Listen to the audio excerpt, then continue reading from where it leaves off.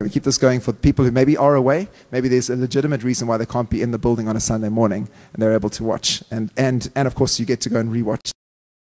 Galatians 2, verse 11 says, now when Peter had come to Antioch, now let me just clarify, I love the fact it's just when Peter came. It's not the apostle, archbishop Peter.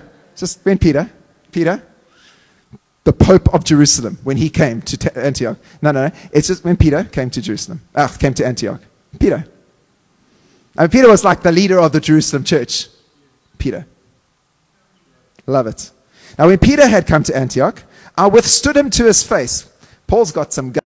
What he is a respecter of is your faith and my faith. He's not a respecter of persons. No, you can have any title, any whatever. It makes no difference to God. And it made no difference to Paul. So he says, those who came, where am I? Verse 12. When certain men came from James, he would eat. Before certain men came from James, he would eat with the Gentiles. But when they came, he withdrew and separated himself, fearing those who were of the circumcision. So easy to do that. And the rest of the hypocrite with him.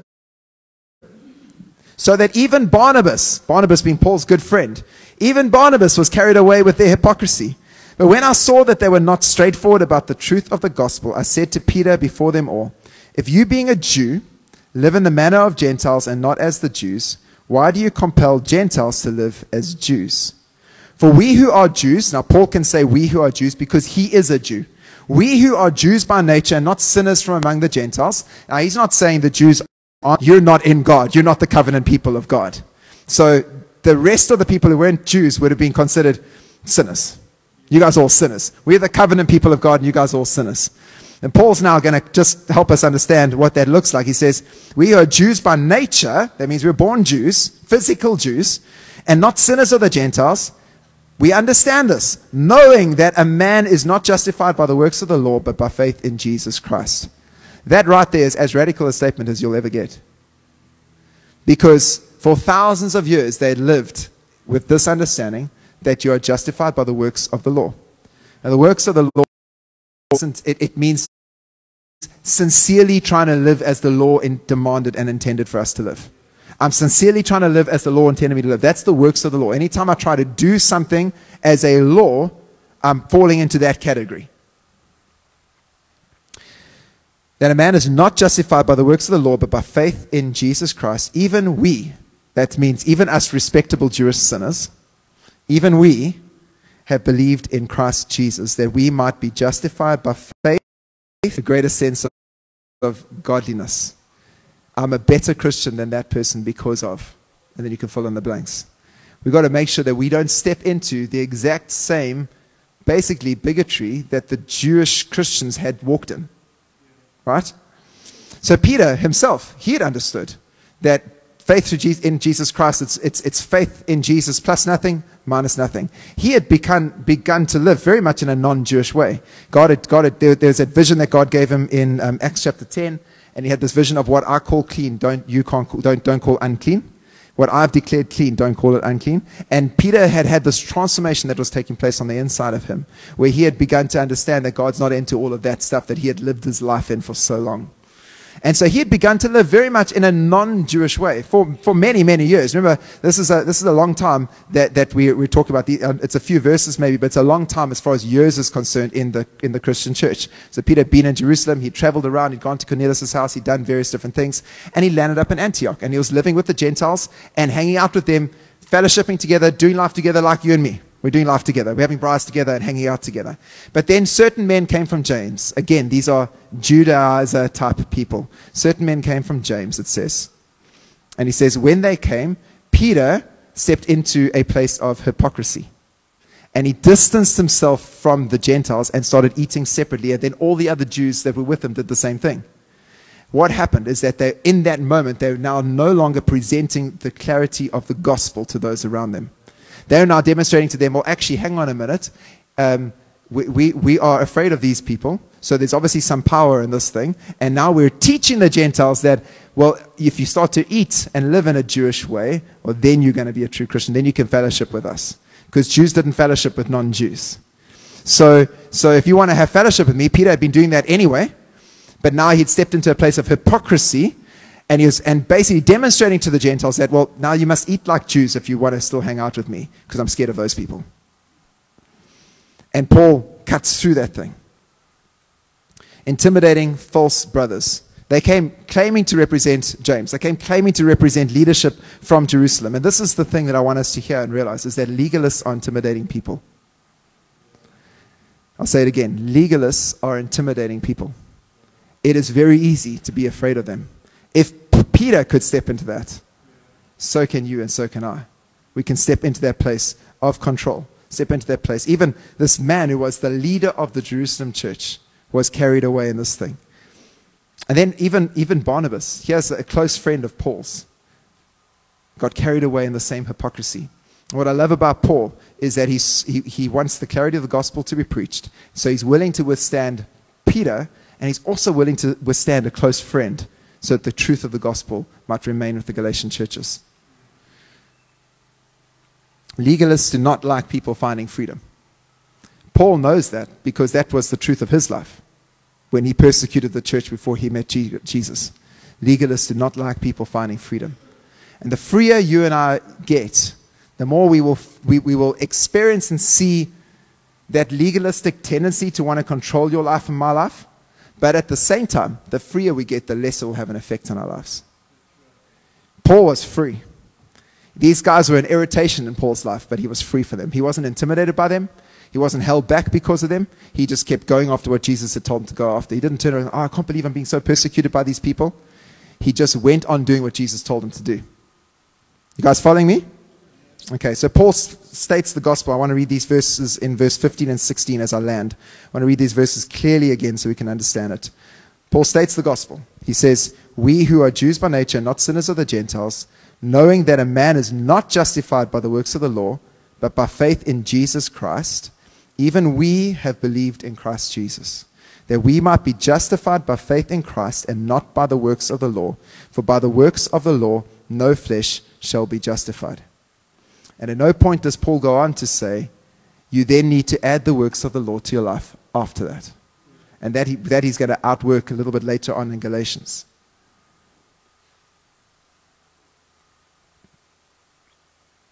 Legalism can rear its head in so many different ways, and it can look so incredibly sincere. But if we keep going back, and the reason why we get caught out is because we don't keep going back to the truth of Scripture. If we spend time, I love the book of Galatians. I've read it many, many, many times, and I intend to read it many, many, many times into the future, because I need the truth of these words to sink into my heart and change the way I think, so that I can live the way Paul lived, and not live in a place that gets intimidated, not live in a place of control, not live in a place where I add extra things onto my Christianity. And I want to encourage you and me, let's dig ourselves into Scripture, because when someone comes and says something, just because everybody's going after that thing doesn't necessarily mean it's right. Just because there's a new bestseller out on the shelves and it's sweeping the internet world, have you heard of the, and I could mention some names, but I'm not going to. Have you heard of the, ... Oh, it's prophesying all of this. Or, have you heard of the, have you heard of, I'm like, Jesus plus nothing? Jesus minus nothing. Faith in Jesus Christ. We have to understand what Paul means when he says justification. And this is where I'm going to end today. And I want us to leave with this understanding. That we understand what justification is. In Paul's mind, justification is God declaring you righteous in Jesus Christ. Righteousness is basically you are in right relationship with God. God declares you righteous. So when Paul says we are justified, not by the works of the law, but through faith in Jesus Christ, he is saying it is through faith in Jesus Christ that I am justified. Galatians chapter 3, he's going to go on to say, it is through faith in Jesus Christ that you and I are sanctified as well. The growing in holiness, the working it out. He says, having begun in the Spirit, are you trying to add these things onto your life to become more perfect? And we're going to get there. He's making it very, very clear that it starts at the gospel and it ends at the gospel. It's not, okay, Davin, I understand you're preaching the salvation message again. I get that. But now we've got to get on to true Christianity. No, this is true Christianity. The gospel, the salvation message of Jesus Christ is true Christianity. And it's that message that outworks things in our lives. It's that message where the maturity comes in. It's that message where the power of God comes in. It's not that message, okay, cool, the starting point. Now you need to add all these and do all this stuff and have all this stuff added onto to become a true Christian. Am I making sense? So sometimes I say that for my own sake. And I probably shouldn't. I'll try to say it less. Anyway.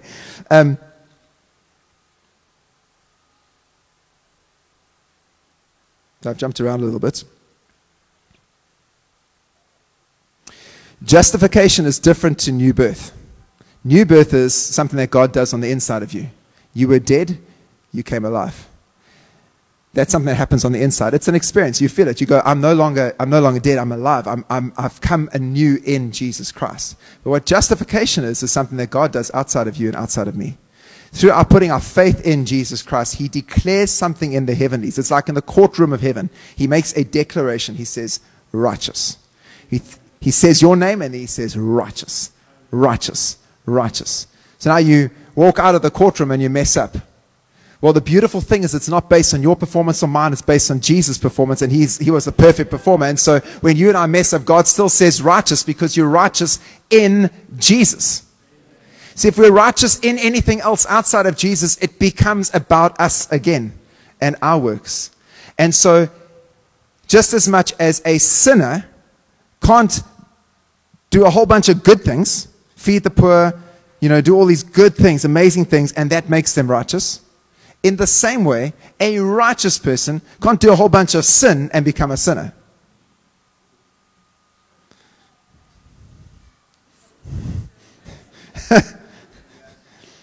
I'm not preaching heresy. I'm just preaching the Bible. So when we think about legalism, we think about justification, we think about walking in freedom, there are going to be things that get said that are going to jar us. And it's in that moment we have to think in our own heads and go, is there something legalistic that I'm believing in my mind and in my heart that is keeping me from true freedom? Because if just I agree, I disagree, then we basically put a limit on what God wants to do in our lives. And we get stuck in a place of maturity and we don't move on into greater maturity. So your good works before you were in Christ didn't make you righteous. In the same way, your mistakes in Christ can't make you unrighteous. Yes, that does mean I can go out and do what I want. True. Why? Why? Why would someone who knows how loved they are, how justified they are, how clean they are, how holy and pure they are, why would the next thought be, I can go and do what I want? Why? It doesn't even make any sense. Right? You following me? When I'm just, maybe this is a silly analogy, and it's just popped in my head now, so maybe it works, maybe it doesn't. I don't know. I'll just use it anyway, take it or leave it. I have 4 kids now, so I'm driving to church this morning, got the 4 kids in the car and got my wife. Now, I could be driving, so there's 6 of us in the car. These are the people who are closest to me in my life. Right? I love you all, but those 5 are the closest to me in my life, okay? So because I love them, there's a speed limit that says 60 k's an hour, for instance, okay? But I have the accelerator at my foot. I can go any speed I want to go. I'm not governed by the speed limit. I'm governed by my love for my family. Anyone here ever sped, gone fast in speed limit? See, you know what the law does? It makes you want to do what... Someone says, don't do it. You go, oh, I wonder what that is. Don't put your finger in the cookie jar. Oh, I want to do that. There's a speed limit. Now, you've got to also understand that the laws of the land is not the law God is talking about. There are different types of laws. The law is what we see in the Old Testament of the way in which the Jewish nation lived. That law is not going to justify you. It's not going to sanctify you. It's not going to do anything for you. It's only going to make you feel worse. It's only going to take you to a place of death, because the wages of sin is death, right? You got that. There is a law in this land, but put that aside. The reason why I drive the way I drive is because I love the people in the car with me. The reason why you and I live a certain way and make right choices is because we love people around us. Paul's going to go on to say in Galatians, and these things will be clear as we go on, he says, do not let your freedom become an opportunity for the flesh. The flesh, he doesn't say an opportunity. He says, he doesn't then say, well, I need to put the 10 commandments on you to help you walk right. No, he says, the 10 commandments are too lower level. They're too lower level to live by. The life in the Spirit goes way beyond the 10 commandments. If our level of spirituality is the 10 commandments, we really have a problem in our lives.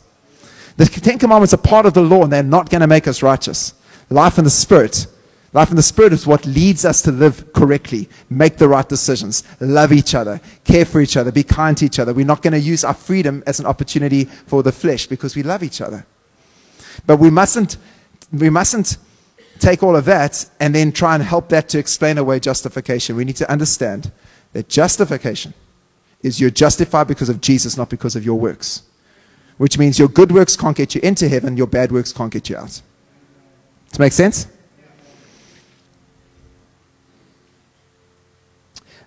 Maybe this will help some of us. Our justification is not the same as our personal holiness. Our personal holiness will be imperfect. We will make mistakes. There are blind spots in our lives. There are things that we aren't aware of yet. We haven't repented of them because we're not aware of them. The one who follows Jesus Christ, when you become aware of something, you repent and you move on. But there are things, I'm just promising all of us in this room this, that as you grow in maturity, there will be things that you will discover and realize about yourself that you need to repent of. Now, that doesn't mean that for that whole time there was a problem in your life. No, it's just God is growing you in becoming more like Jesus. But your starting point is completely righteous, pure, holy in Jesus Christ. And as we live and as we do what we do and as we follow Jesus Christ, He shows us things, He reveals things to us, and we repent of those things and we move on. But it's not those things that determine our level of holiness or not. It's the Jesus that determines it. Amen? Okay. We are not justified. We are not made holy by any form, any sense, or any little section of the Mosaic law. It is completely through faith in Jesus Christ. And if you just remember that this week, if you just wake up every single day going, I am righteous in Christ, and then you get up and do your day, and then tomorrow morning you wake up and you go, I'm righteous in Christ, and you get up and do your day. And the next day you get up and go, I'm righteous in Christ, and get on with your day. And the day after that, go, I'm righteous in Christ. You know what's going to start to happen? You're going to start to believe that you are righteous in Christ. And if I'm righteous in Christ, then life is going to look something like heaven coming to earth through my life. Amen? Okay. So that's where we're going to leave it today. We kind of got to verse 16 of Galatians chapter 2. And I'm really enjoying this because these are the things that set us free. And I really pray for every single one of us in this room that we will step into a greater level of freedom because of these words. When we read Scripture, it's got to bring us into a place of freedom. And that legalism will fall off our lives in Jesus' name. So I invite you to stand as we close in prayer this morning. It's all about Jesus.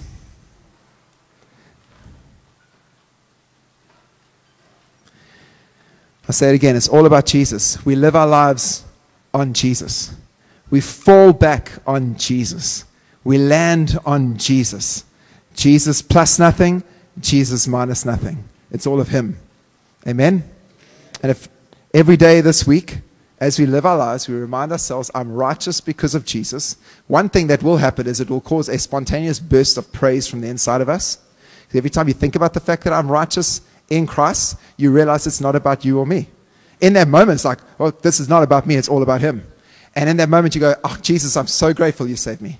Thank you for your salvation. There'll be random weird moments in the middle of Pick and Pay where you'll spontaneously burst into praise and some other weird person will be walking down the aisle and say, oh, you must be a Christian too. It has to be true because in His presence is fullness of joy and you carry Him. You're righteous, you're carrying Him. So there's going to be these spontaneous things that are going to happen. The other things that are going to happen is you're going to start to recognize that that thing used to irritate me. It doesn't irritate me so much anymore. Now, I don't know about you, but I've tried really, really hard sometimes. I've really tried to not get irritated about something. And the more I try, oh, it's happened to you too. That's amazing. I thought it was just me. But the more I realize who I am in Him, and remember, it's not about me or you, it's about Him. The more that happens, the easier it becomes to, oh, that's how Jesus does things. Oh, wow, that sounded a little bit like Jesus in my life. oh, wow, I didn't react the way I reacted last week in that area. Something must be happening because my focus is not on me and trying to fix me and get a whole bunch of works done on me. My focus is on Him, the fact that I'm righteous in Him. I'm justified by Him. I'm not justified by the works of the law. Whether I was a respectable sinner before Jesus or whether I was a dirty, rotten sinner before Jesus, both of us need Jesus. Amen? Let's close our eyes. Father God, I thank You for this morning, for these moments we've been able to have together. And Lord, I pray, just simply, Lord God, I pray this morning that the revelation of Your gospel will transform our hearts and our minds. And God, I pray if there's any legalism in our lives, any works of the law, any wanting to add on even some of these things from the old covenant as we see through Scripture, any of that stuff, Lord, that we'll repent of those things and we'll allow them to fall off us, even right now in this moment. Traditions, things we've grown up in, church traditions, that we've grown up in maybe 30, 40, 50, 60 years, it can be so hard for these things to fall off us. I pray, Lord, for just a supernatural moment of freedom to take place. In Jesus' name, Lord, that freedom will take place in this place. It's for freedom that Christ has set us free. Freedom. Pray, Lord God, for freedom in our minds, freedom in our emotions, freedom in the expectations that people place on us and that we place on ourselves. That there will be a freedom to live one way and one way only, and that is following You. Life in the Spirit. Holy Spirit, we recognize, Lord, that You are attracted to the humble heart. You're attracted to the one who understands that I have to fall on Jesus Christ and on nothing else.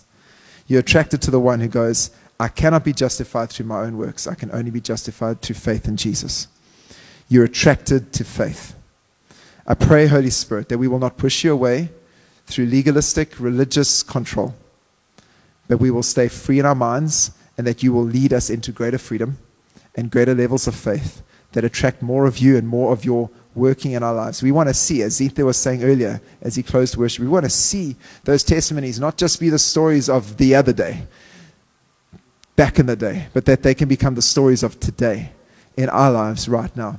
Because we need You. Lord, this world needs You. South Africa needs You. The nations of the earth are crying out for freedom.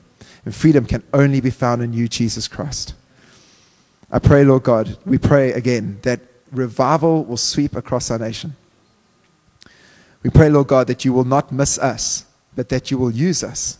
That You will revive us, revive our hearts, revive us on the inside, so that revival can take place on the outside. God, we know that You want to do something amazing in our day. We will keep our eyes on You, and we will keep trusting You, and we'll keep persevering for the breakthrough in Jesus' name. In Jesus' name. We love You, God. We love You, God. We love You, Lord. If there's anyone in this room today and you are battling with sickness, I want to ask you just to put your hand up. Maybe it's a headache, maybe it's a sore shoulder, maybe it's pain in your back, whatever it might be. If you've got pain right now in this room right now, hand up high. And I'm going to just ask if we can if there's a whole bunch of hands over this side, there's a few on this side. If you see a hand that's up, can you just go to them, just lay your hands on them, ask them if it's okay to put your hand on them. And if they say it's fine, then just put your hand on them, and we're going to just pray together for them. We're not going to pray big, long prayers. We're just going to pray a simple prayer of faith, because Jesus is our healer. Simple prayer of faith. The key is faith, not the cleverness of our words. The key is faith, not a whole bunch of religious statements. The key is faith. So if your hands are up, let's just begin to pray for them right now. Is there anyone that doesn't have someone praying for you? Just put your hand up high. Anyone that doesn't have someone praying for you?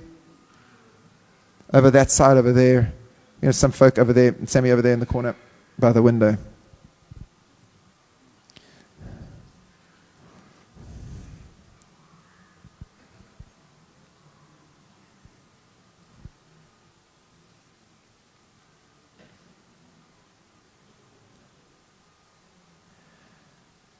Thank You, Lord God, for faith that has been rising in this room this whole morning. We trust in You, Jesus. Our faith is in You, Jesus. You're our healer. And we know, Lord God, that You desire to heal. When You walked on this earth, you healed all who were oppressed of the devil. Healed all. Thank You right now, God. We can just speak physical Healing in Jesus' name. Emotional healing in Jesus' name. Psychological healing in Jesus' name. Thank you, Lord. Thank you, God. If you're in this room today and you have not given your life to Jesus Christ, He wants to heal you spiritually too. He wants to bring you out of darkness into His marvelous light. The best decision you will ever make is to say yes to Jesus Christ. But what that doesn't mean is not just a moment where I say yes. That means, Jesus, you become Lord. Jesus, you're now in charge. I'm no longer in charge of my life. You're in charge of my life. And you free me from being captive to the enemy to do his things. And you free me to be able to live how you've called me to live. You bring me out of darkness into glorious, marvelous light. So if that's you here today and you say, I want to give my life to Jesus, I want to ask you to put your hand up nice and high. Put your hand up nice and high.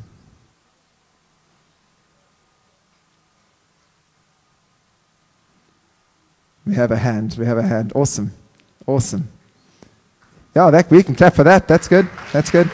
That's good. That's awesome. And I ask you to come and see me straight after this. Okay. Jesus, I thank you for everyone in this room. We just pray your blessing upon them. In Jesus' name. God, may our lives be transformed this week. May we walk and live as free human beings following you.